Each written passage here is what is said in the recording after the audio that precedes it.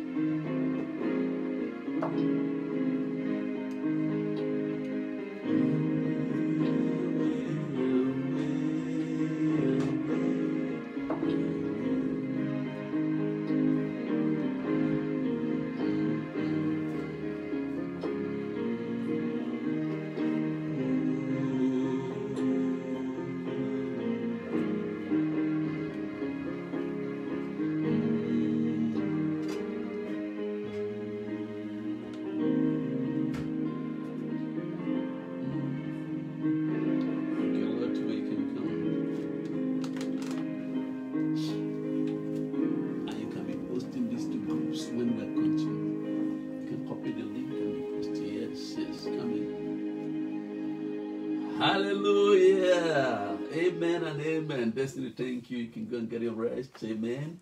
Wonderful. Brothers and sisters, this is a very wonderful time. You have no idea, like a woman with pregnancy going to deliver today, so to say. These 12 sessions will round up today. And if you blog along with all the 12 videos, we're going to certify that we took you to a training of this nature at this time.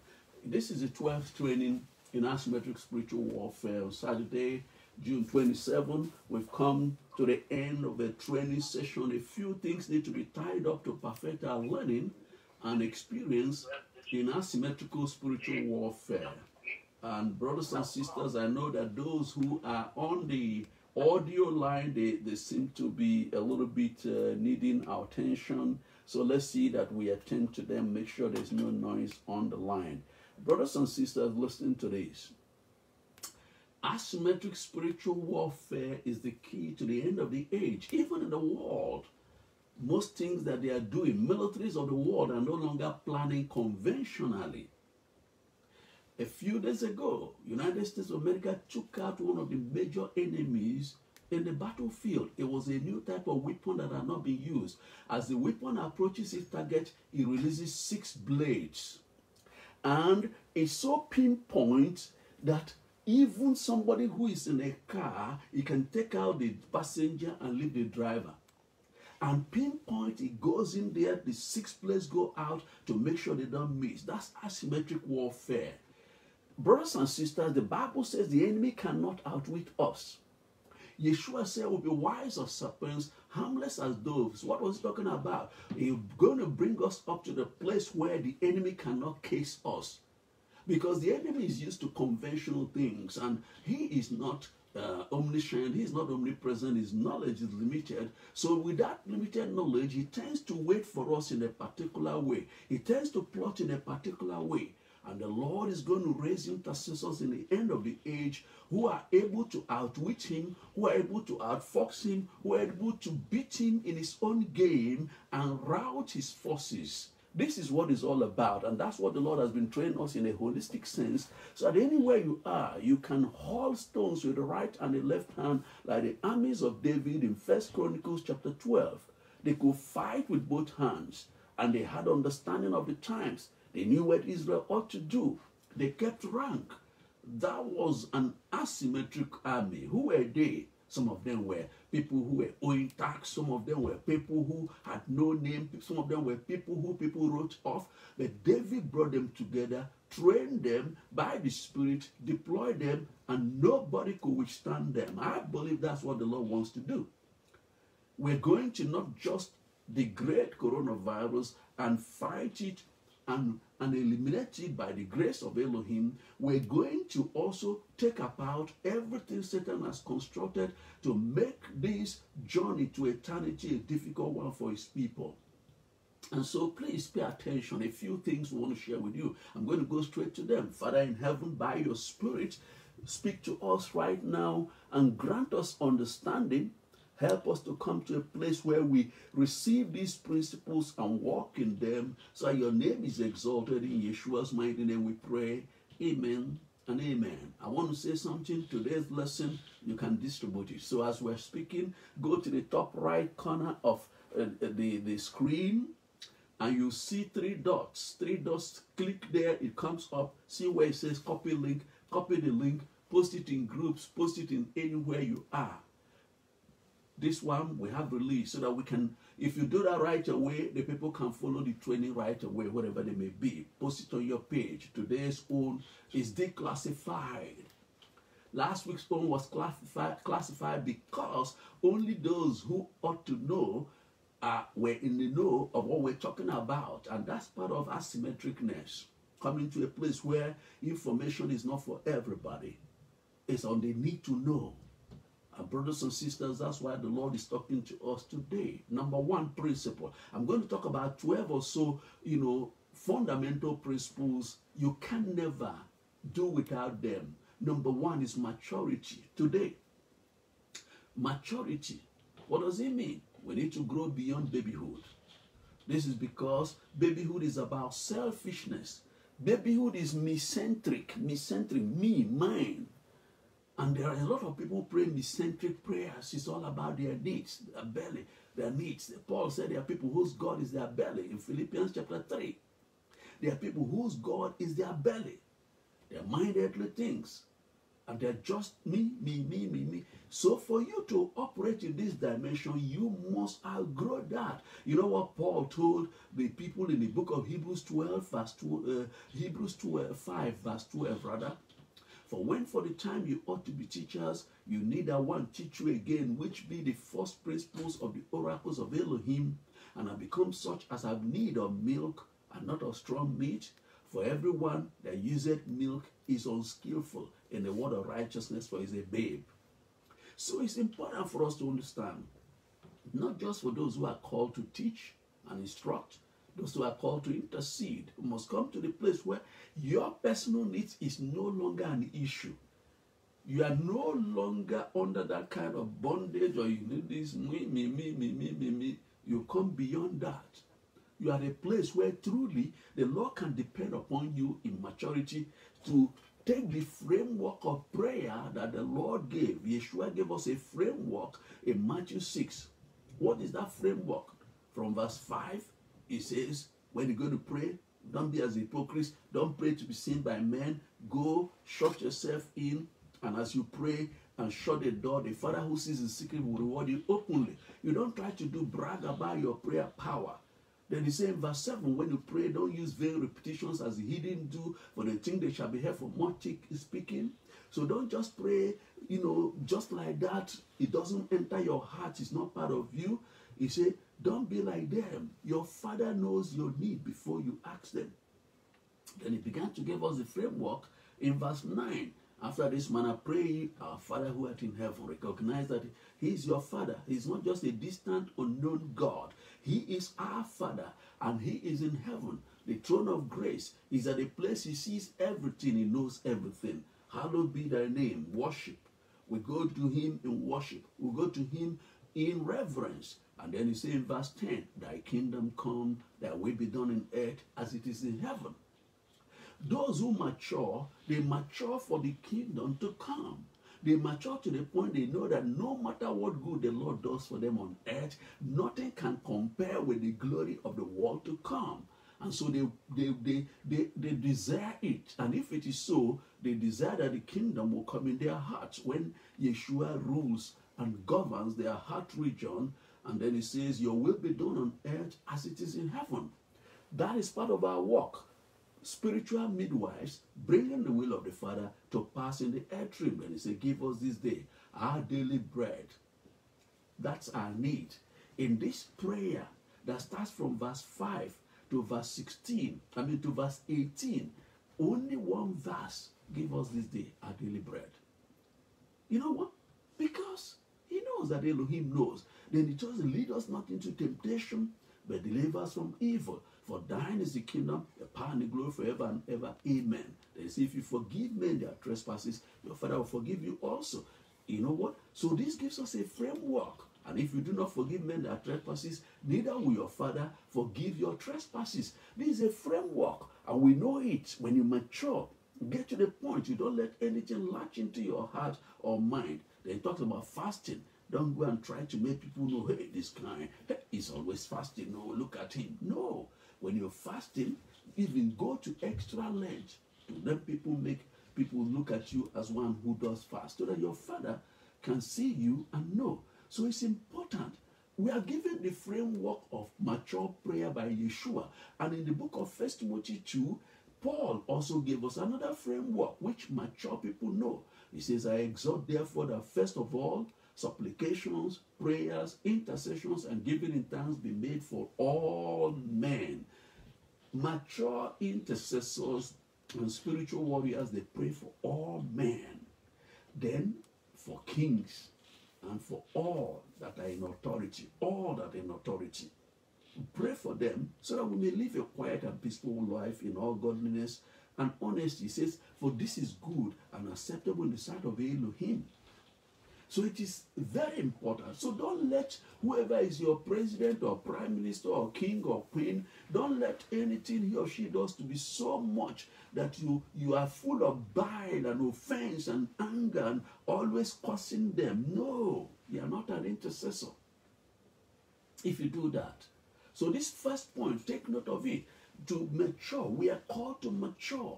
You cannot engage in asymmetric spiritual warfare if you are immature, if you are just there. And so remember, as I said to you, when you come into this class, please make sure write your name, where are you coming from, your city, your country, or your state, your country is important, so that when we are going through, we'll be able to know the people that are covered in what we are doing. So please, maturity is important. If we are going to fulfill this special assignment the Lord has placed us on earth for. The second one, point number 2, the finest degree of intercessory ministry and spiritual warfare is when we embrace the invitation to sonship. There's an invitation to sonship the Lord gives to everyone in the household of faith. Why? The ultimate purpose of redemption is to repopulate the earth realm with sons of Elohim. Just like Adam before he fell. We're told in the book of John 1, verse 11 and 12, he came unto his own received him not, but as many as received him, to them he gave power to become the sons of Elohim, even to them that believe in his name. And in Hebrews 2:10, for it became him, for whom are all things and by whom are all things, in bringing many sons to glory, to make the captain of their salvation perfect through suffering. So we got to be people who embrace sonship. If you mature without embracing sonship, you are going the wrong direction. You are going out of course. But your maturity must lead to sonship, a sense of your identity in the Lord, a sense of your knowing who you are in him and who is in you, and a sense in which you can actually take the place of Yeshua. We said this in many of the trainings, and it's so important. You can take his place and ensure that what he began when he came on earth, it's up to you. The Lord wants to use us to fulfill it. So sonship is important in intercessory spiritual warfare. You got to embrace it because it's something he has already done for us at the cross. But you got to embrace it inside of you. Your consciousness. Stop looking at yourself as a boy, a girl, man, woman, single, married, single mother. All those labels of men. Look at yourself as a son of Elohim. A son of Elohim is a son of Elohim either in a female or male body. It doesn't matter. How much money you have, it doesn't matter. It's a matter of your mindset. It's a matter of your maturity in him. So receive that. Number 3 point is directly tied to that. Sonship is practically proven when we stop judging things, including things to pray for or things to war against, with the 5 carnal senses. What we see, what we smell, what we hear, what we taste, what we feel. We got to come to the place where we stop using the 5 carnal senses to make assessments. If you use the 5 senses, you fail. Sonship requires that we are not driven by emotions in assessment of our responses to situations. Emotion will betray you. When you're emotional, you may actually be praying those kind of dangerous prayer because somebody did something you don't like, and those things may come on, and you may just be filled with bile. No. Sonship is evidence in being led by Holy Spirit and to pray and war according to the will of Elohim in all situations. So my feelings don't matter. What matters is the will of Elohim. What I think doesn't matter. What matters is what is the will of Elohim. You see, that's what made Stephen to be able to pray for those who were stoning him. Father, forgive them for they don't know. Don't lay it to their charge. Just like his master, he was being stoned. And he could pray for them. You see, emotions will betray sonship. Because every time you go into emotions, you have left the high ground of sonship. You are now on the low ground of emotions. A lot of people, what is their biggest problem is what we call the super soul. The super soul has a very developed mind, analytical, and analytical, and analytical. So if you want to analyze them, and it blocks the ability to hear what Holy Spirit is saying you should pray for, or what you should war for. And so the Bible says in the book of Romans, chapter 8, from verse 5 to 9 and 12 to 14, it tells us that the natural mind is enmity against Elohim. And it wants us in verse 12 to 14 to be led by Holy Spirit in all things when we're in the arena of prayer. It's so important, men and brethren. Number 4, sonship enables us to be mindful of our Father's estate in the earth realm. In other words, the earth is the lost and the fullness thereof. It's true, there's a fallen world on earth, okay, that Satan is God of. But we should never allow that reality to blind our minds to the reality that this earth is still the lost and the fullness thereof. And he requires his sons, redeemed by the blood, to take responsibility while you're on earth. If he has given you 85 years, of which of them 65 years were in the Lord, make sure that those 65 days, if you come to sonship, you are engaged in taking care of the estate of your Father. And that includes exerting kingdom influence upon human authorities. We are not irresponsible to say it doesn't concern us what happens in the society. All we know is let's go to heaven. All we know is just keep ourselves holy. All we know is just to be in church, singing and dancing. What happens outside the building, it doesn't concern us. No. You can't. It's an expensive thing to do if you are called to the ministry of intercession and spiritual warfare. The natural realm is influenced from the spiritual. Everything you see in the natural is a function of something that goes on in the spiritual. So we need to do what happened. We need to bring in an outcome where, like, what was it? Daniel, in the days of Daniel, Nebuchadnezzar was humble to the point Nebuchadnezzar acknowledged the God of heaven in Daniel 4:34 to 37. That is why, this is really the basis of what we discussed last week as a spiritual cabinet, which needs to operate at all levels. The spiritual cabinet should operate at all levels, right from foundational level. Communities, even families, really. There should be somebody in a family who is travailing. All the things Satan is trying to do to destroy families, there should be 1 or 2 people in the family who will travail and stand in the gap and war in the spirit and battle until victory is won. Then it should be at the community level. There should be somebody who takes charge of the community. And any living church that has sons of Elohim cannot afford to drive into the community from far, enter the car park, get into the building, after jumping up and down, you know what, we enter our car to go back. No. The living churches are going to raise spiritual cabinets who will guard the community. Every street should be prayed for by name. Harrier Close, Empak Avenue, Dibana Avenue should be prayed for by name. Spiritual warriors calling upon the Lord concerning all those in that area, that their hearts will be in the hand of the Lord, that they will be tender towards the gospel of the kingdom. Plow their hearts in the spirit, so that when the evangelism team go, hearts will already be ready to receive the truth.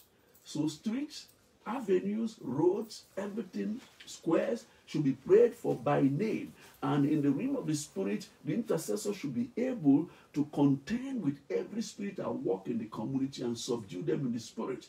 And even sometimes they go on spiritual prayer walk. Just walk the streets, walk the roads, walk the squares, walk the marketplace, at times drive through, drive round, anoint the car, the tire of the car, anoint it with oil and declare the blood of lamb upon it and just drive round. It's part of spiritual warfare. And this should be done intentionally. This should be done really. Okay, if it's prayer walk, anoint the feet of all the intercessors who are going out, and they go out, step there according to Joshua 3:1-3, whatever the soul of our fish shall tread upon is given to the Lord for a possession. And that is also what community level spiritual cabinet should do. Pray for whoever is the community head. Pray for people of stature. Pray for the businesses in the area. Pray life into them. When we moved to a place called Elm Park, our headquarters, it was a dying community. Almost everything was going down. Stores were closing down. The community had these interlocking trees that were not cut by the council. By 5 o'clock, you feel you are somewhere in Africa. And brothers and sisters, listen to this. As Pastor Grace will go to work praying, warring, I'll go out praying, warring, and the brethren who began to train the same began to war over that community impact. You know, things were so bad that there were 2 primary schools. They closed down one and sold it to people in another borough to use to build a housing estate. Where our children used to go to school is now a housing estate because they assumed there were no young people. It was an old people community. But as we pray, taking responsibility, you know what the Lord has done? It's amazing. The Lord had done a work. Out of those stores, only one remaining. It was closing down. Woolworths. Today, we have Tesco. We have Sainsbury. We have Savers. We have another one. You know, about 4 or 5 stores in that small community. Today, we have about 2 GPs, general practice, you know, medical centers. We have about 3 or 4 pharmacies in that small community. That's amazing. Amazing. Life has returned.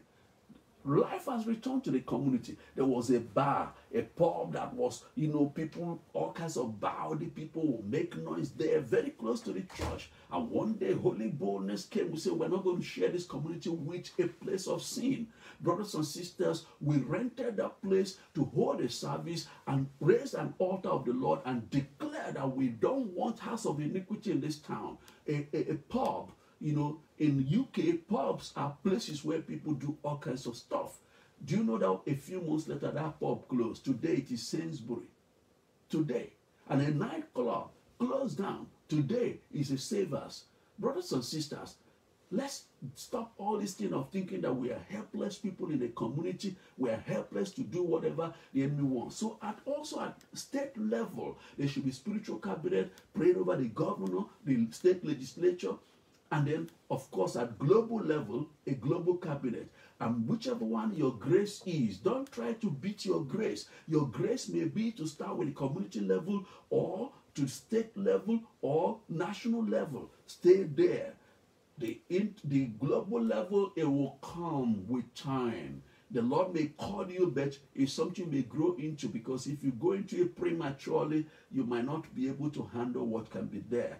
And so, brothers and sisters, it is part of our work to make sure that those in authority, their hearts are brought into the hand of Elohim. He turns it to do his will, as we discussed last week.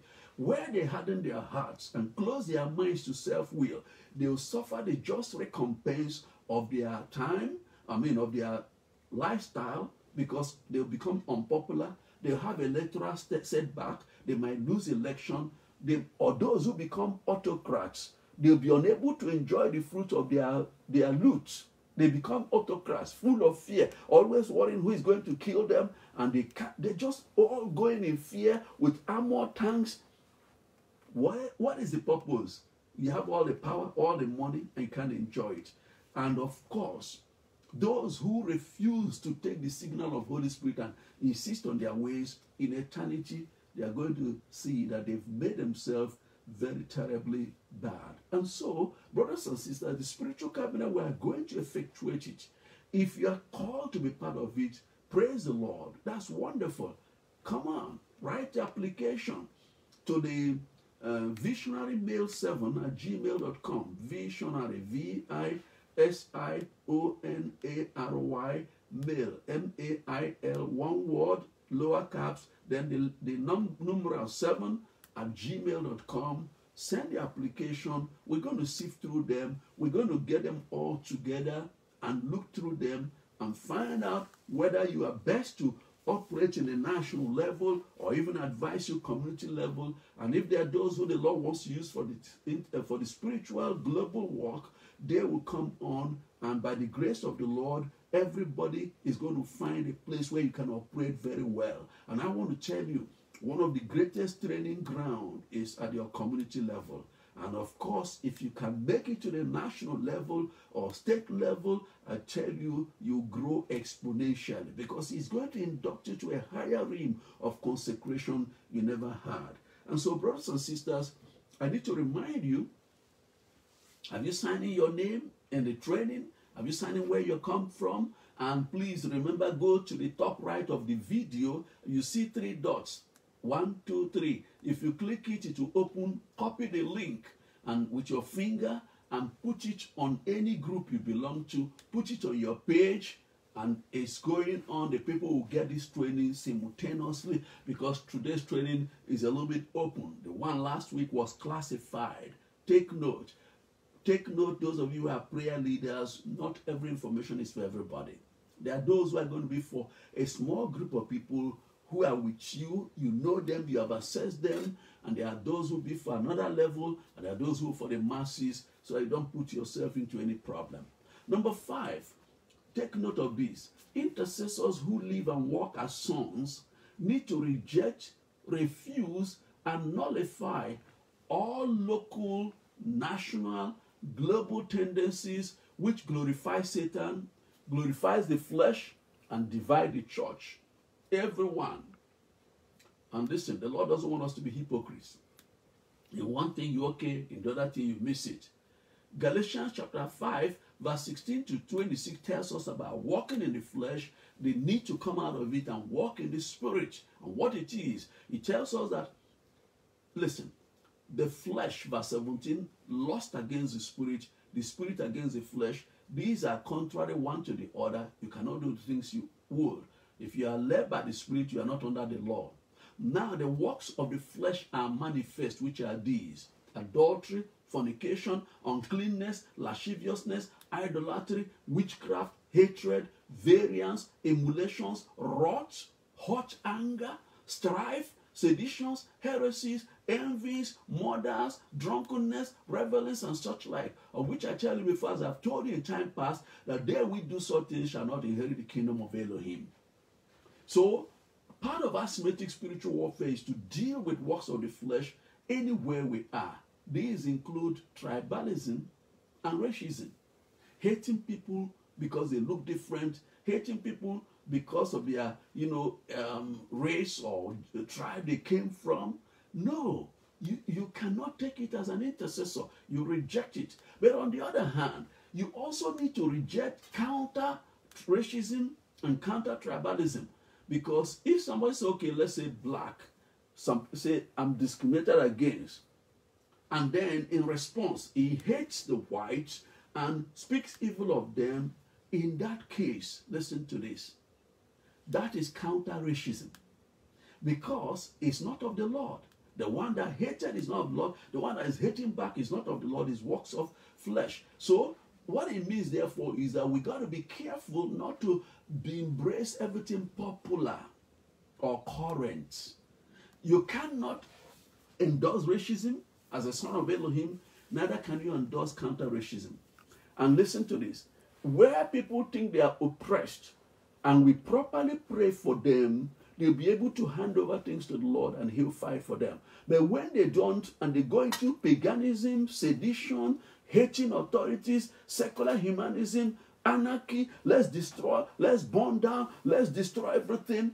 When such things are happening, you cannot be involved as an intercessor. You have to back up and say, no, something is at work here, rot is here, animosity is here, sedition is here. No, you got to then pray and say, Lord, heal their hearts. Lord, put your holy oil to assuage all the pain. Lord, deliver them. Then you begin to war for the mindset of those who are destroying, burning, making things to be tense, because Elohim doesn't dwell in tension. No. So brothers and sisters, this means we have to be neutral to some of the things that are popular around us.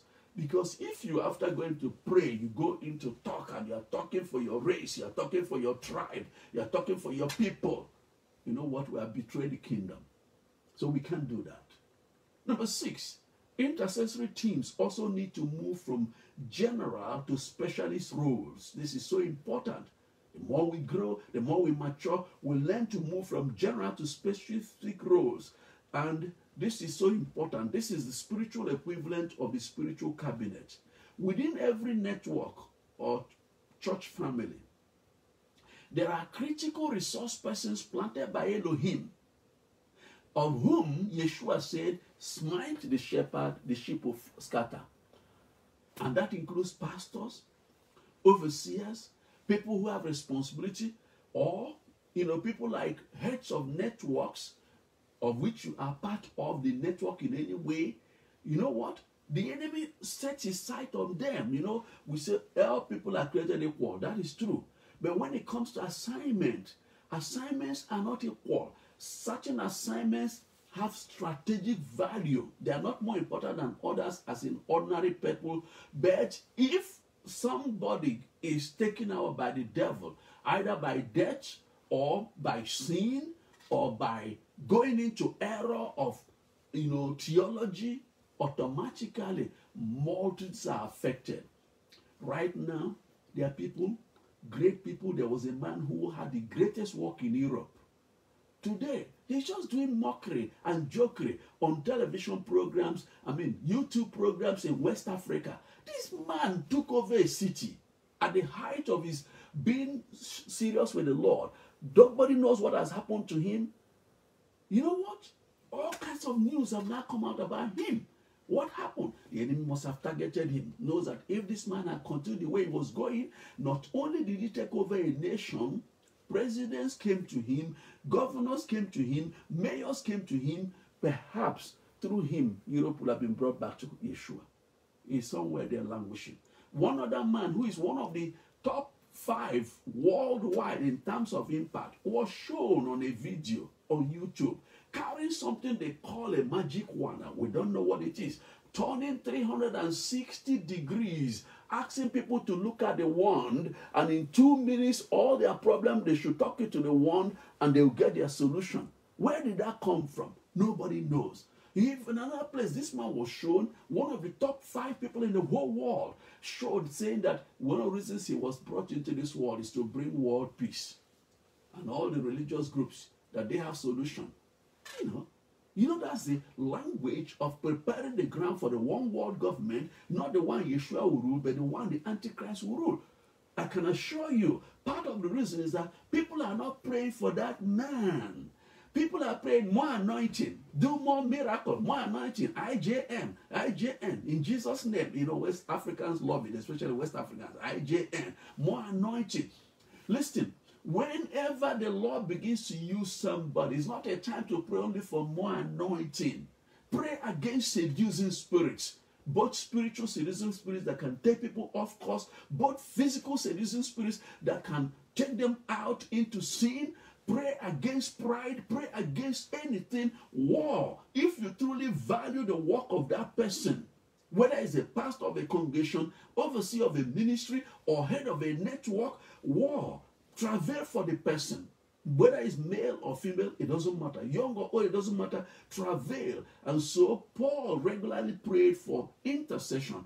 Paul prayed in Ephesians 6:19-20, for me, that utterance may be given unto me, that I may open my mouth boldly to make known the mystery of the gospel. In other words, let me not preach another thing other than that which the Lord wants to do through me, for which I am ambassador in bonds, that therein I may speak boldly as I ought to speak. So we need to have strong intercessors assigned to people. Men and brethren, let me give you some instance. In the Reformation movement, where Pastor Grace and I are there, we need to have people, not just those in London, we need to have people across the world who are going to join Prophet Olama and the people praying to uphold Pastor Grace and I and our children, and pray that we will not miss it, we will not be misdirected, that nothing will come in and take us off course. Pray and war in the spirit. All attack of the enemy, all manipulation, that the Lord will frustrate it. We should pray. Not only us, we don't work alone. There are principal officers of the commission and our colleagues at Mission Central. Mission Central, Prophet Loma, and the people who are with her in London, they are there to undergird the work. We are working together. Every one of them in their own lane. They need to be prayed for by name, and Prophet Olama will supply the names. They need to have people interceding for them daily. Principal officers, someone like Teacher Stephanie, as Chief of Staff, she's at the intersection of everything we do.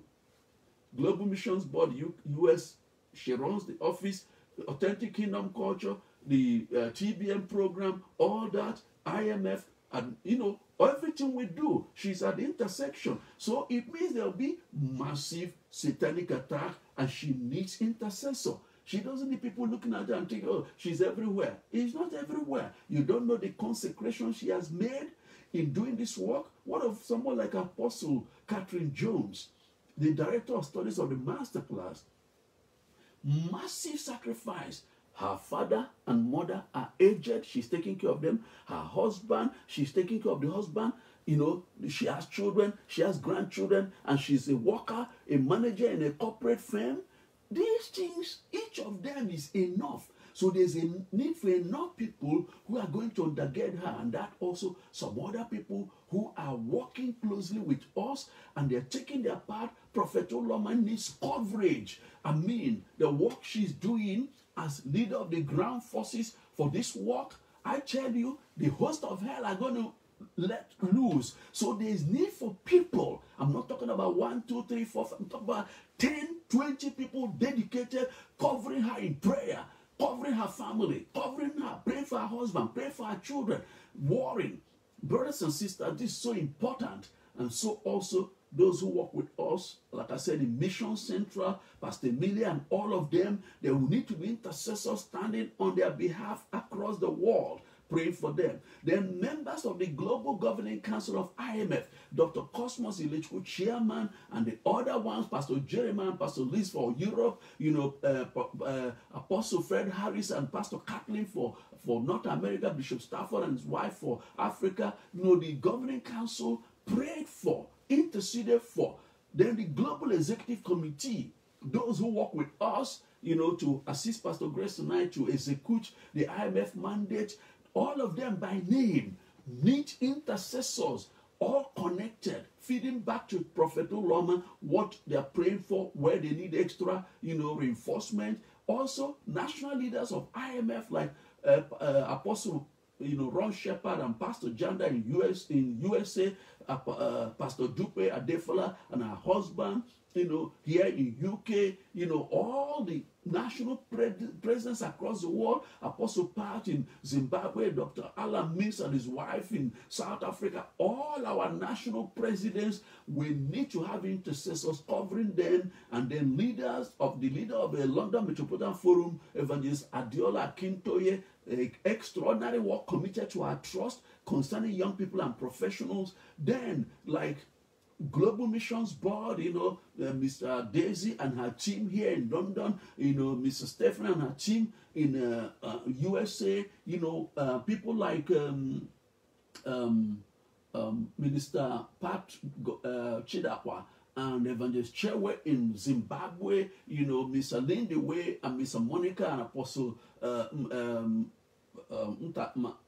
Ntabizeng in South Africa, because the work have to do with the people who are hurting, orphanages, widows. They need coverage so that the Lord provide resources for them to do this work. There are people who are close to us doing special work, like Apostle Brenda Jamison, the work we've given to her, in not just the Caribbean, the women work and all that. They need prayer coverage. National leaders, the people who are officers of IMF and nations, each of them in their families need to be covered. Then coordinators of Global School of Ministry across the world, they need to be covered. This is just like the spiritual cabinet over nations. This is for the spiritual work. And if you are here, you have an overseer, you have a pastor, you have somebody in a network you are part of, those people need to be covered in prayer. And it is so important. Men and brethren, we move on to number 7. One of the greatest ways to fight Satan and powers of darkness is to steadfastly pray into manifestation the key pillars of kingdom culture in the church. That is asymmetric spiritual warfare at a very high level. To pray in kingdom culture Because where they are present and abound, Satan is automatically constrained. Automatically. When kingdom culture is in place. What is it? We must pray in love. As John said in John 13, 34, 35, the new commandment Yeshua gave, that we love one another as he has loved us. We got to pray it in. It's part of asymmetric warfare to pray in the spirit of love to be let loose in the church. Like 1 Corinthians 13 says, if we have everything but lack love, we are empty, we are making noise, we have no value. It has to be prayed in. There has to be intercessors who are praying in, because charity never fails. Everything else will fail. The charity will never fail. We also have to pray in unity. It's part of kingdom culture. Like John 17, 20 to 22 says that we be one as Yeshua and the Father are one. That kind of unity that is so real, so connected, so powerful that you cannot pluck it out. And the Lord wants us to be people who truly pray for unity to be a part and parcel of the entire church in the nation and globally. Also, we need to pray in forgiveness, the spirit of forgiveness. There's so much legalism in the household of faith. There's so much people holding on. But we got to pray in Matthew 18, the principle of forgiveness. How many times? 70 times 70. That doesn't mean go and intentionally sin against your brothers and sisters, but that we should have the heart to not hold anything against anybody, but to release it. Men and brethren, we plow that in. We pray that in. It's part of kingdom culture. Then manifestation, number 4, 7.4, manifestation of a spirit of righteousness, peace, and joy in the Holy Ghost. As Romans 8:17 to 19 says, we need to pray it in. Righteousness, right standing, shalom, joy in the Holy Ghost, so that there won't be too much tensions in the place where children of Elohim are. We got to come to that place where the Lord does it. Then number 7.5, atmosphere free of sin. Like Ephesians 4:17 to 32. We need to pray it in the church. Pray in with people who have eyes full of adultery. Pray the Lord will root out that spirit from them. Pray for those who will come with seductive dressing and go to the front of the altar and cross their legs right directly opposite the man of God. When you see such things, it calls for warfare. And the elderly women in the house need to be able to lovingly call the sister and say, sister, you know what? I don't know whether you know that there is a way sisters ought to sit. Okay? And tell them. That's what the Bible says aged women should do. So the idea that people can just come anyhow, do anyhow, and we don't bother, it doesn't hold water. I'm talking about those who are members of church, not visitors. And even if people are visitors, if you discern that somebody is possessed with a spirit that's negative, intercessors should be assigned. 2 intercessors can go and sit right beside that person, and one this way, one that way, and nobody will know what has happened. And right there, as they are quietly inside of them, the sermon is going on. It looks like they're enjoying the sermon, but they're praying and warring, releasing the cleansing fire of the Lord upon this place. And before you know it, the powers in that person are nullified. So the atmosphere free of sin. Also, an atmosphere of where compassion, sharing, and caring is a lifestyle, where people care. Oh, they care the brother or sister who lost his job, and 3 months later has not got a job. The little saving is going. There should be people in the church who will bring food items, bring material. If the church has some money, should be able to give him some money to meet up. It's a natural thing. These things need to be prayed in. Otherwise, before you know it, church is concerned with other things, and the people that are in church are missing it. They need to be taken care of. And also, empowerment paradigm.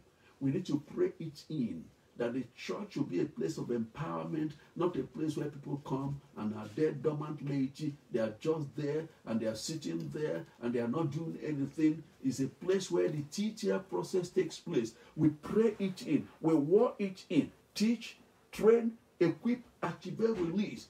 The overseers and pastors, they can, literally speaking, we can war until they get it. Their eyes are open. They see that it is part of what needs to happen. That they don't just sit over people, but they empower people. We can pray that in. We can pray in circumstances that make them to re-evaluate what they do, to see whether it's in line with the will of the Father or outside the will of the Father, and people can embrace it. So I hope we are paying attention. And please share the video before we end. When we end, you can share it again. Take your finger, go there, the three dots.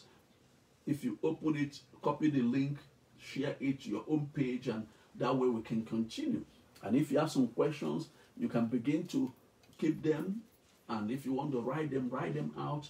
The time will come, we're going to try to assess them.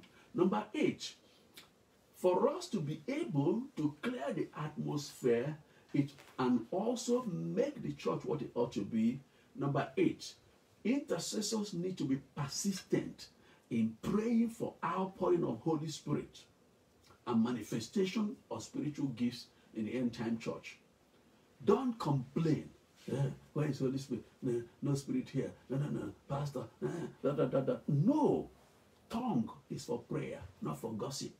Tongue is for talking to the Lord. Tongue is for warfare. The moment you begin to use your tongue for gossip, backbiting, murmuring, you have nullified the ability to stand in intercession and warfare. So we got to pray that all believers will be filled with Holy Spirit. All. It doesn't matter where they are. Baptist, Presbyterian, don't allow those labels to confuse you. Pray down the anointing. Say, Lord, this is your promise. It's your plan. John 7:37-39 says, if anyone thirsts, let him come and drink. Father, make your people thirsty.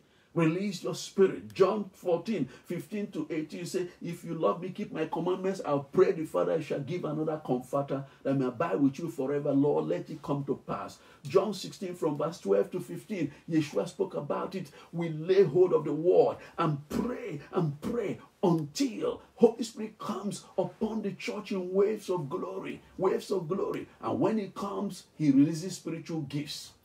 Holy Spirit doesn't come without evidence. The evidence that Holy Spirit is at work in somebody is not tongues you speak.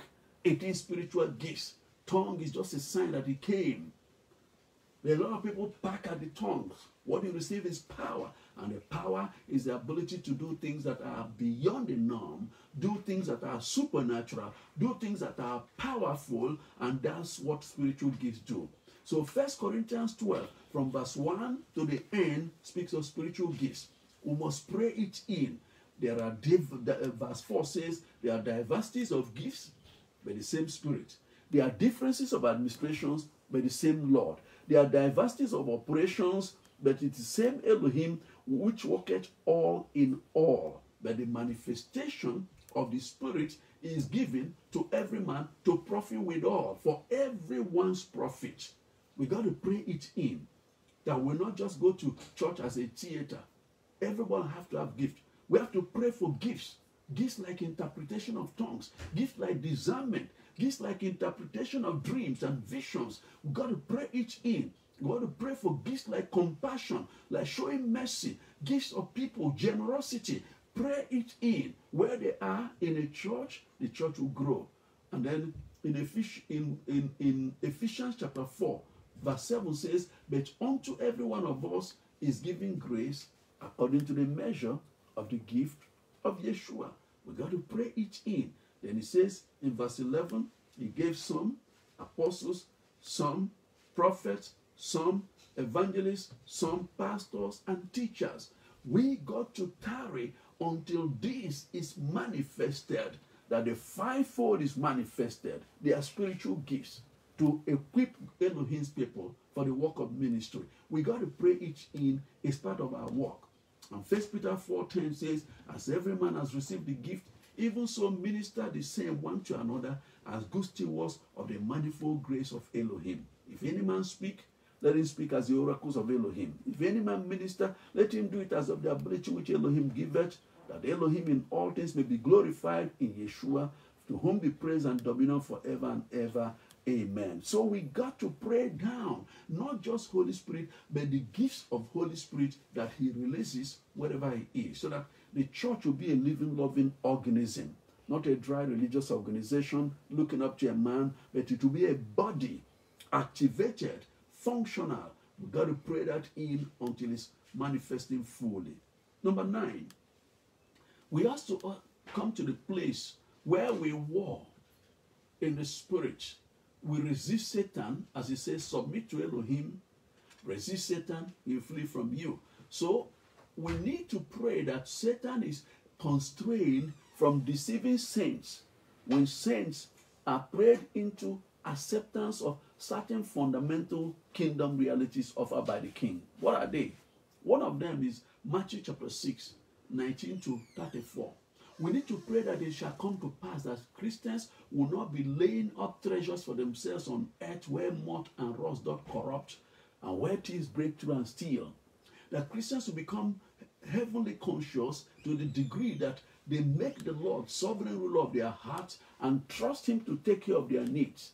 This needs to happen in the church. It needs to happen that people will not stack up money and money and money, and there's things to be done, and they sit on their money and they are not releasing it. No, people need to be open to sponsor the gospel in different ways so that the gospel will have free course, and when it is so, they trust the Lord to take care of their needs, as we said before, and they are not praying Gentile prayers, so that they seek first the kingdom and his righteousness, and all other things shall be added to him, to those people.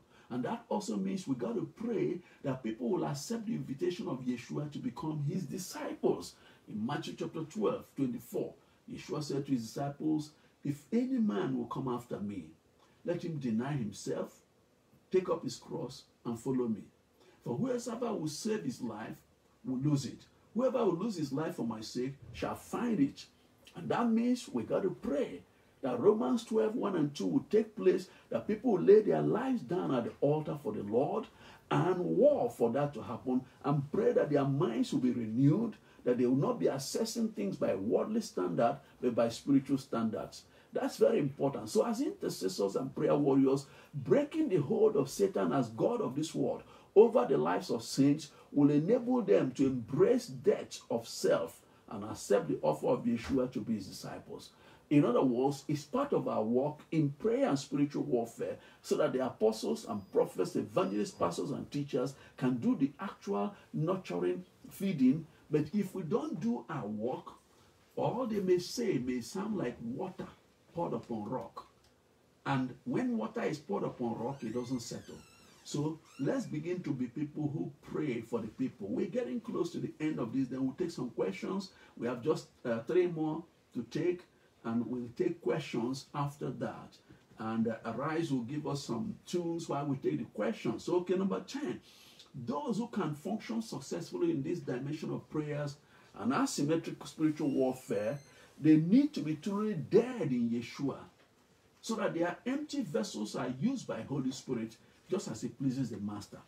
In Galatians 2:20, Paul said, I am crucified with Yeshua, nevertheless I live, yet not I, but Yeshua liveth in me.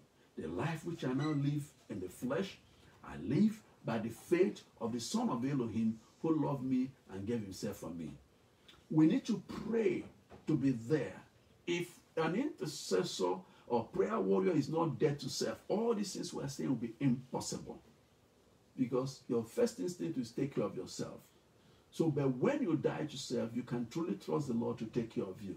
And it's very important we realize that in this regard, Galatians 6:14, Paul said, but Elohim forbid that I should glory, save in the cross of Yeshua, by whom the world is crucified unto me, and I unto the world.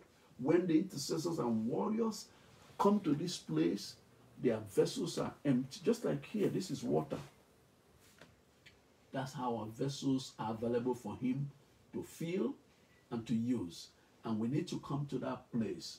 Number 11, second to the last point, through intercessors and spiritual warriors intentionally travail and stand in the gap for the persecuted church. This is very important. The persecuted church is often forgotten by brethren. Often nobody remembers them, or once in a while they remember them, but there needs to be an intentional, continual of remembering the persecuted church. What is the persecuted church? is the Christians who are in areas of the world where it is almost difficult to serve the Lord openly. They are persecuted. If they gather, their gathering places are firebombed. Militants from other religions kill them at will. Governments are terrible. Some suffer persecution from governments. Some suffer from other religions who don't want Christianity at all. And they are very active. We find this persecuted church in northern Nigeria, in the Arabic nations, in China, in North Korea, in India, and all the 1040 window nations, the countries that are within what's it called, from the equator. They are from the equator. They are 10 degrees, and they are 40. Encircling from all the way from Africa to Asia. And this window of place, people are suffering. They are killed. Their blood is spilled. Church buildings are bombed. Nobody cares. No justice. No compensation. Because to even be a Christian is deemed to be an affront on the people there. So we need to pray for them. Hebrews 13 verse 3 says, remember them that are in bonds, as bound with them. And them which suffer adversity, as being yourselves also in the body. We need to pray for them, that they will have the right attitude to their pain. We pray for them that Lord uphold them. Let there be no bitterness. Let there be no anger. Let there be no offense. Let them learn to give it up to you. Let them learn to commit everything to you, for you judge righteously. You can take care of them. And we also pray the Lord will bring intervention. It could come from changing the government or changing the ruling class. It could come from anything it pleases the Father. He alone knows. Amen. And so that is number 11. And we now go to number 12, and we will take questions after this. And hopefully we're going to have some keyboard while the questions are being prepared. Okay, now number 12. A critical part of our assignment is to cooperate with Holy Spirit in preparing the church to become the radiant, glorious bride of Yeshua, which is fit and ready for the rapture, and which hinders manifestation of the Antichrist until the day she's taken away. That's part of what is holding the Antichrist from coming now. I believe as a person that the Antichrist is on earth. That has not been revealed. Yeshua was on earth for 30 years and was not revealed until the baptism of John.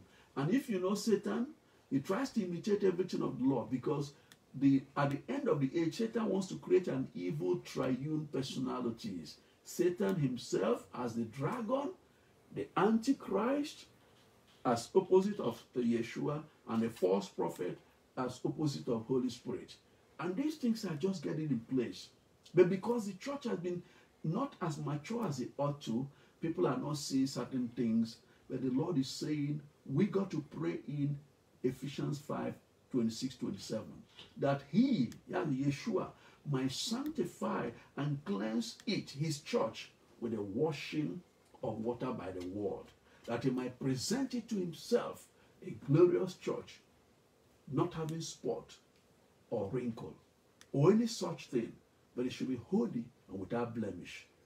As the ministry of the word is taking place, so shall the intercessors and spiritual warriors be praying for the potency of the power of the word to wash away spots of sin, wrinkles of traditions of men, and other such things, so that the glorious church will emerge. And brothers and sisters, when you read 2 Thessalonians chapter 2, you know that what is hindering the Antichrist from manifestation is that the church is still here.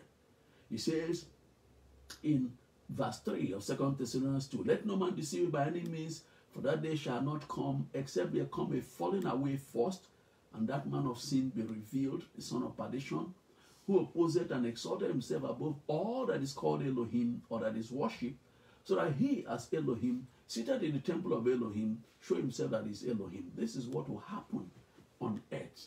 A man is going to defile the third temple at Jerusalem, that everything about the temple has been assembled. Everything has been assembled. All that is being waited is the political environment to put things together. And it can come by precast technology, putting things together that have been there. Even the oil for the altar has been done, kosher certified. Animal sacrifices have been done, kosher certified. The high priest of Israel has been found from the lineage of Aaron. DNA testing has confirmed him. And the clothes have been, the vestments have all been done. It's just somebody who will give them authorization to build the temple. And when perhaps the temple is done, maybe on the day of dedication, somebody will come into the temple and say, I am your Elohim. Israel say, no, you're a mere man. We know only one Elohim, and then the great tribulation will come against Israel. He says there that this person opposed and exalted himself above all that is called Elohim or that is worshipped, so that he as Elohim seated in the temple show himself that is Elohim. Remember not that when I was with you, I told you these things, and now ye know what withholdeth that he might be revealed in his time. Listen to this. You know what withholds that it might be revealed. Something is holding back the manifestation of the Antichrist. It says, verse 7, for the mystery of iniquity doth already work. Only he who now letteth will let until it's taken out of the way. It is the church that is restraining the man of sin from manifestation. The presence of the church. You know, I don't know about you, but I know that I've seen it, that even big men, they may be smoking. You see a little man, a man cleaner, just come in, they throw away their smoke. There is something about the faith. The church is the salt of the earth and light of the world. Because of the church, certain things can't take place. But the day the church is taken out, human beings will return to the cave world. The atavism, the open killing of people, open sin, there'll be no restraint. That restraining factor, the presence of the church in this generation, is going to happen. So we got to pray. Spiritual warriors have to engage in intense intercession and travail. The saints will be preserved blameless at the coming of Yeshua. That's what Paul prayed in Galatians 4:19, my little children, of whom I travail in birth again until Yeshua be formed in you. Then in 2 Corinthians 11 verse 2, for I'm jealous with you. I'm jealous over you with godly jealousy. For I've espoused you to one husband, that I may present you a chaste virgin to Yeshua. I would present you. We got to have that clean burden to present the people the Lord has put in this generation the kingdom, that they will be pure and they will not be squatted. And that also means we got to withstand the negative tares, the negative assignment of tares, to ensure they do not choke out lives of true saints through murmuring, gossip, strife, divisions, rebellions that can distract them. In Matthew chapter 13, 24 to 30 and 36 to 43, Yeshua spoke about tares, that while he, the Son of Man, came to plant the good wheat seed on earth, Satan at night, when men sleep, between 12 midnight to 3 a.m., powers of darkness hold their meetings. Between 3 a.m. to 6 a.m., they go to smite people with all kinds of strange sicknesses and all things.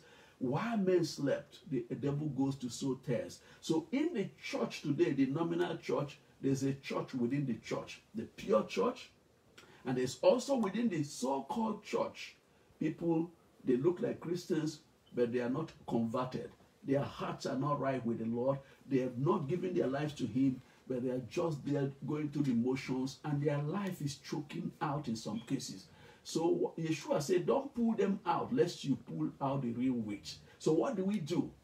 In prayer, in warfare, we can begin to blunt the edge of the thorns, that it will not choke out the witch. That can happen spiritually. In the realm of the spirit, it can happen. In the realm of the spirit, we war. The tares will not come to choke out life from those who are true Christians, that they will not miss the rapture, they will not miss the sound of the trumpet. Brothers and sisters, you know what? The Lord has done something in preparing a spiritual warfare people, prayer warriors who can truly pray. I want to say this to you. You got to stand strong. This training shall not be in vain. You got to make sure you make yourself available so that the Lord will use you. As we have come to the end of this training, certificate of merit to be issued for all who did the whole 12. How do we know? We are going to go to each of the videos and look at the blog and see whether you blogged. It's not, oh, more anointing, sir. No, that's not what we're talking about. Oh, thank God for you. We're talking about blogging what you receive. Just as you've seen two people during the week, Apostle Jackie in England and our sister Sima in Dubai. You see how they have blogged. And many brethren I've seen, many brethren who have blogged, but those two were very detailed. Blog to show you receive the truth in the training. And we thank the Lord for you. And by the grace of the Lord, by His grace alone, we will check out and then give you a simple test. If you pass it, we will receive and check out and mail to you by email your certificate of merit for going through the training.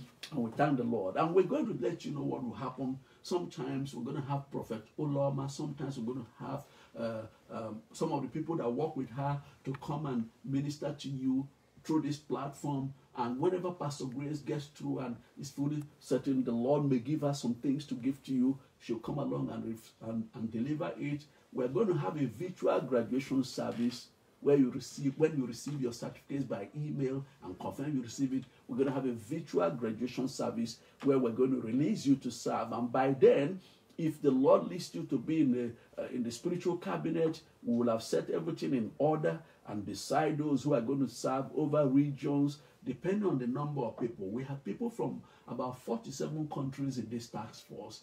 If we can start with all those nations, that'd be wonderful. Then the global task force will take care of everything up there. Arise, will you come over here and do some, this thing while we take some questions. Come over here. Amen. So brothers and sisters, we want to take some questions. Don't take them back, okay? Don't take back the questions. Let's get your question while Arise gives us some. Today is her birthday, by the way. Wonderful, wonderful. Pastor Grace wrote such a beautiful tribute, and I've posted it. She's the keyboardist in the church, and she allowed Destiny to be doing the keyboard here in the Arise Online, so that she would do the guitar. You know, that was gracious of her. Elect also does the keyboard. They allowed Destiny to have it as their little baby. Oh Lord, the Lord is wonderful in helping us. So, Elect, can you direct that to her before? Listen to this. We want to give a few minutes. Let Arise do some, play on it while you write your questions. Whatever the questions are, write them, and Elect is going to help us to get them. Amen. Amen. And those who are here, you can also write out your questions. Amen.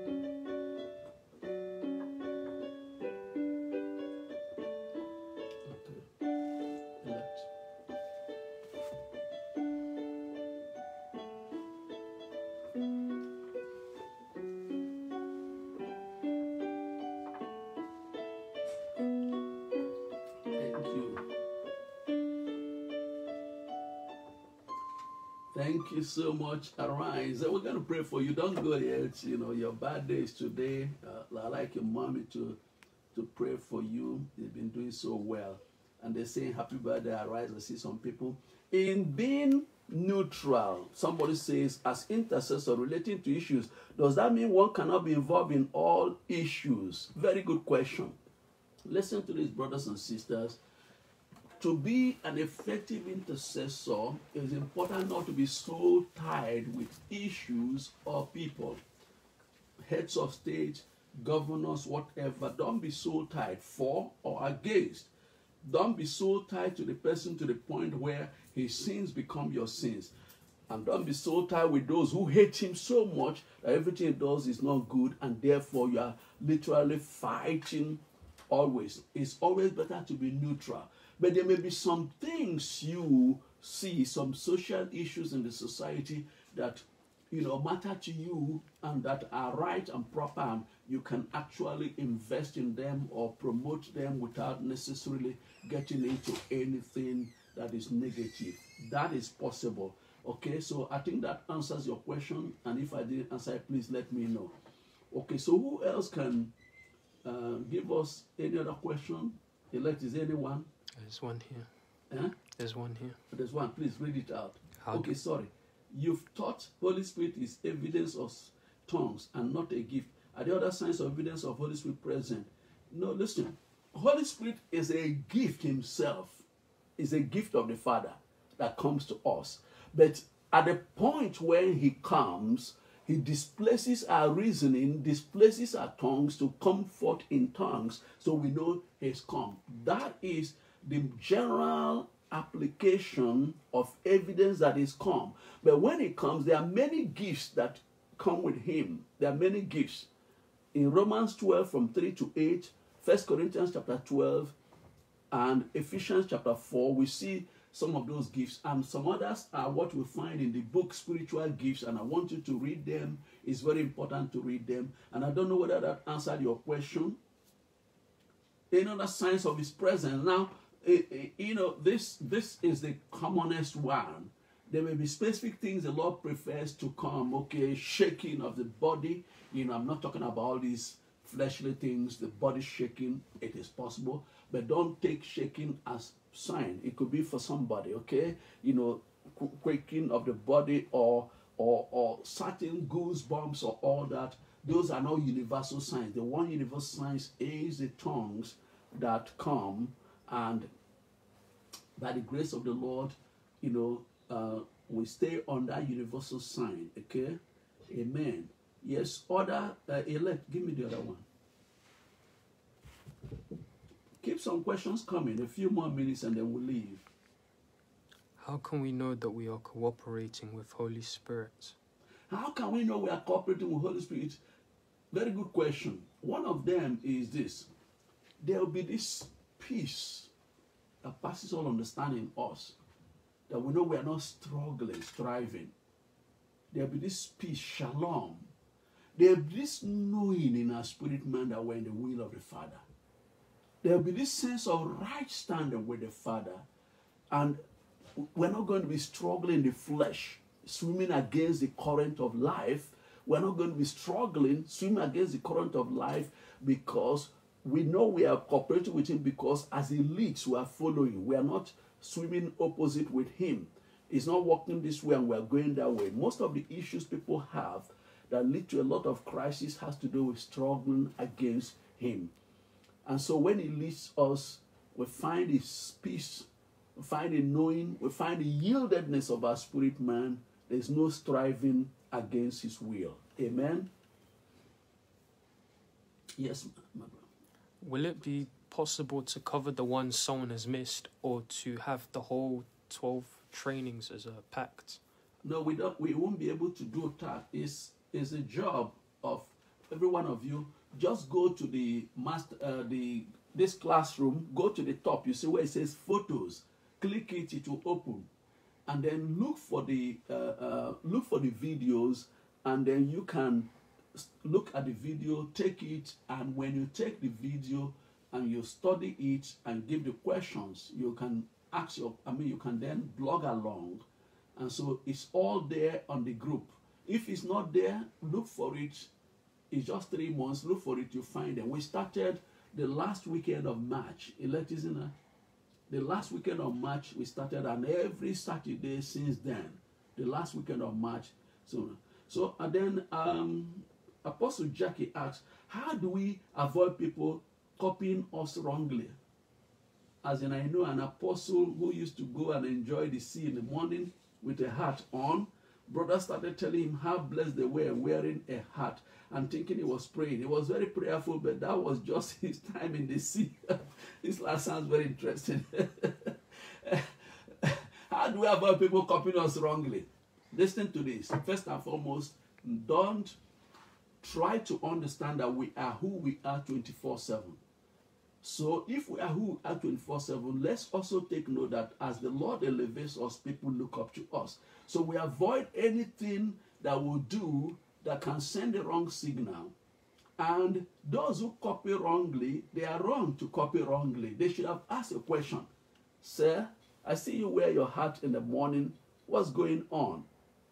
What's going on? Ask question. If you are going to be an intercessor, don't just take things on face value. Ask questions, inquire of the Holy Spirit, and ask people, and by the grace of the Lord, you are going to understand. Amen? Okay. Somebody, Pastor Johnson says, Apostle George, God bless you. I've seen your writings and heard you saying always about Holy Spirit, but not the Holy Spirit. Can you please clarify the difference?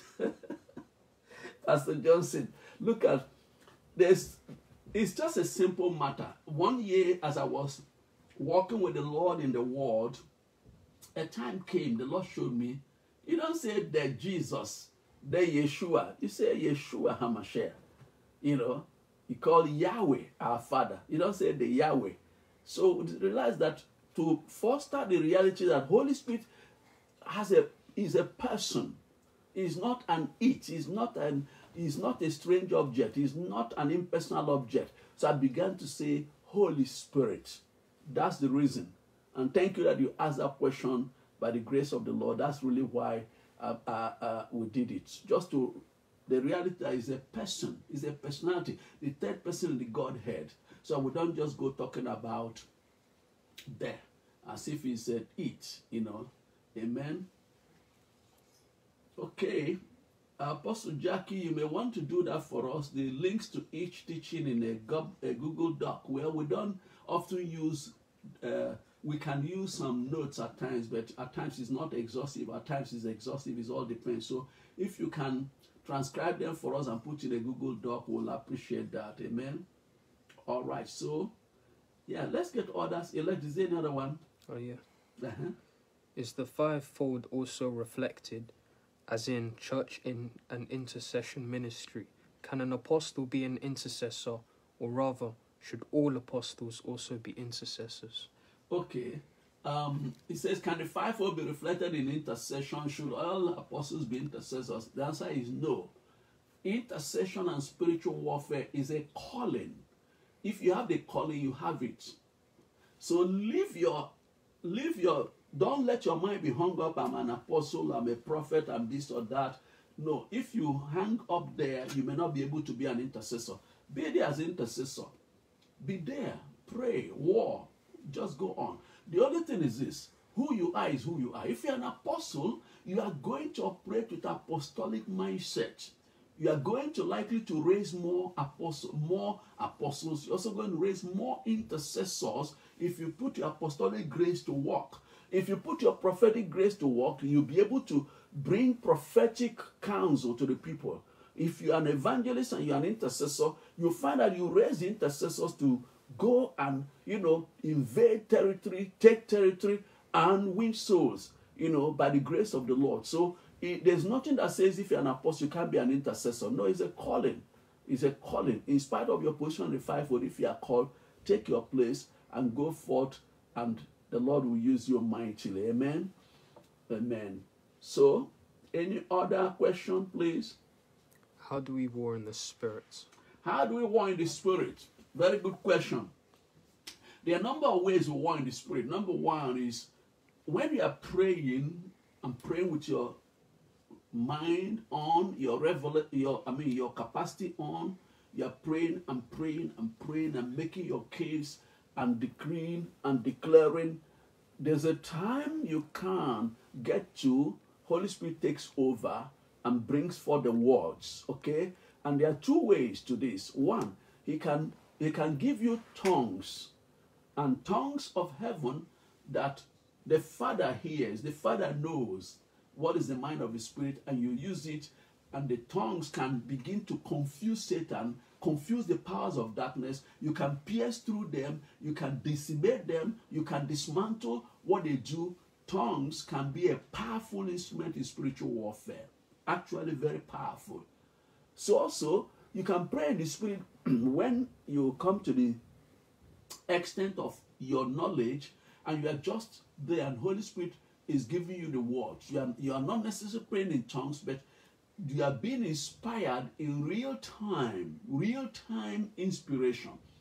Just like those who preach, there are those who can preach in the Spirit and those who preach by their natural senses. Those who preach in the Spirit, they go to the pulpit. The Father didn't allow them to take any notes. They just go there and it's begin to pray. Holy Spirit takes over, begins to release words, natural language that they normally use. But everything they are saying was not from their brain, but was coming by inspiration of Holy Spirit speaking through them in the natural language others hear.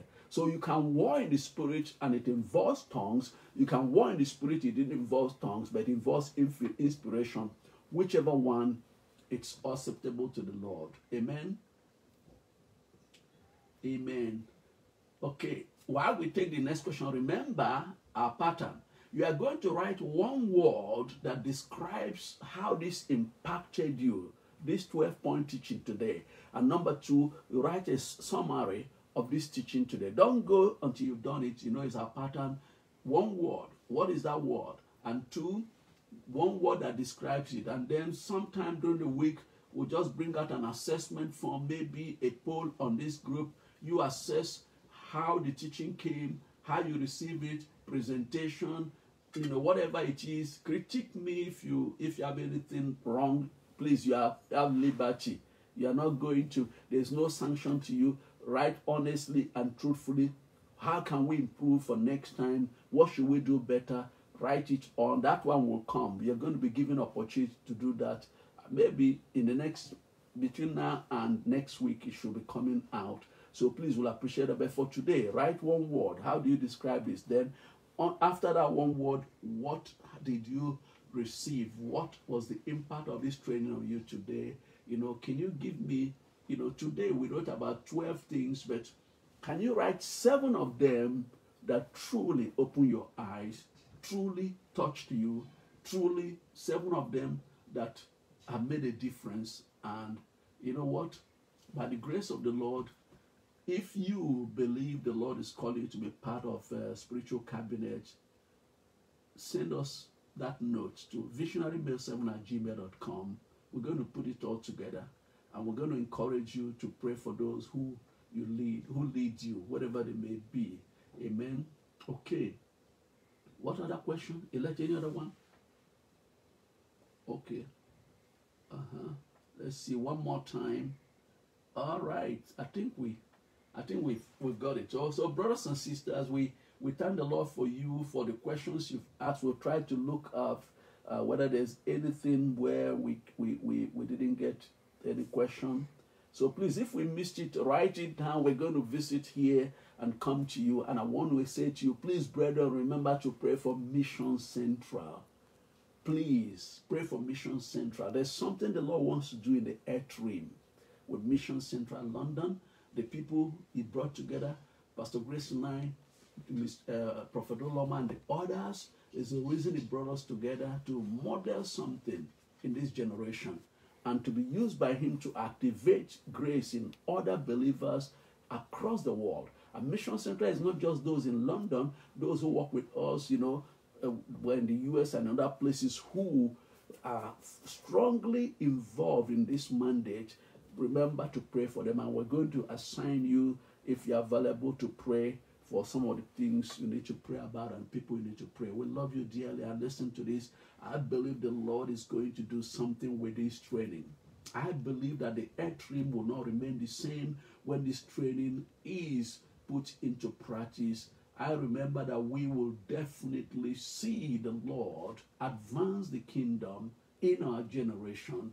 And I'm going to pray for you, and then Prophet Uloma will go to the line and pray to round it up. I'm going to pray. Can you stretch out your hand to the Lord right now? Heavenly Father, we thank you for who you are. We worship you. We adore you. What a privilege to have you as our Father who is in heaven on the throne of grace and mercy. Lord, we come to you by the way of the blood. We acknowledge that this training has been by you alone, by your Spirit. When the world was in confusion, utter confusion concerning COVID-19, you said to us, there shall be no loss. You said to us, set up the 24/7 line and the Facebook line. You said to us, train the people, train the people. Father, here we are. This training has taken place. Lord, we bring ourselves before you that this training shall not be in vain. Your very purpose shall be fulfilled, Heavenly Father, that you will inspire everyone. You will empower everyone. You will activate grace in everyone. You will empower everyone to operate beyond where they were before they started. This training will produce fruit that will endure to the return of the King. And Lord, you will from yourself, you by yourself, reap unto yourself a company of intercessors and prayer warriors who you will imbue with wisdom and understanding, that they will literally be your battle axe in the earth realm. And you're going to use every one of us who is involved, and those who are in the class and those who watch the training video later. You use us to beat back the frontiers of darkness, to resist Satan successfully, to bring down all powers of darkness, and to enlarge your kingdom and prepare the way for the return of the King of Kings, and to bring the church to that place where it's ready for the rapture. Lord, I pray that none of us will miss it. None of us will stumble away. None of us will fall by the wayside. But Lord, you will strengthen us with all might. You will empower us. You will supply grace for us to fulfill all that you have appointed unto us. And each of us, you enable us to fulfill our years in the earth realm unto the coming of the Son of Man. Lord, we lift up before you Pastor Grace and use her as a point of contact, that every one of us, Lord, shall be full of health and strength for the work that you have given to us to do. Lord, we thank you. We give you praise. Lord, we lift up your daughter. Arise before you. Thank you for the way you are giving her a holistic training in all dimensions of life. Lord, strengthen her with all might as she's ready to go to the university this September. Lord, clothe her with your glory. And Lord, cause her to excel, oh Lord. And all her siblings, Favor in the US, who is coming back in August, Elect in the university, Praise, who's going to college, and Destiny, who's going to Unite, Lord, in a special way. Be with them, O Lord, and we pray that you use them as a point of contact to all children who are born in homes where your ministers are, that they all will discover the purpose you have for them, and they will run with it, and it shall be well with them. Lord, preserve all families. Let the blood speak, O Lord. Let every plan of the enemy be disconnected. Every gathering and association, we nullify them, and we say, Lord, strengthen your people with all grace, O Lord. Father, release all allocations for the assignment of your people, and let your people never have cause to relapse into flesh. Be exalted, O Lord. Thank you, Father. We pray that the day will come when you will do that work you want to do and mainstream this work, that on all television, on cable, on satellite, on different media, these truths will fill the atmosphere. Those who have been trained, Lord, we now ask you to empower them to go and train others. Give them the grace to go and raise intercessors and prayer warriors in asymmetric spiritual warfare. Give everyone the enablement to be able to do that, according to 2 Timothy 2:2. Thank you, Father. In Yeshua's mighty name we pray.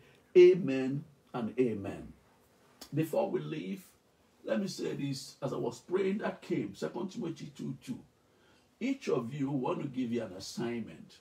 Look for 5 people or 7, 5 or 7, and train them with what you have learned within your loop of influence. Take note of them. Create a Facebook group or a WhatsApp group or any other means of communication, train them. 5 to 7 people reproduce after kind. 5 to 7 each of us. Let's do that and see what the Lord will do with us. I believe that the Father wants to literally set the entire earth realm on fire. We're going to give you further instructions by next week. During the week, we're going to write them out in posting form, and Prophet Olama and the team of leaders with her will begin to release prayer points as the Lord leads prayer points, and at times she and the leaders will also speak to you. Amen. Now, thank you so much, elect, for being with us on video. The Lord is your strength. Thank you. You've done a very beautiful work. Bye-bye.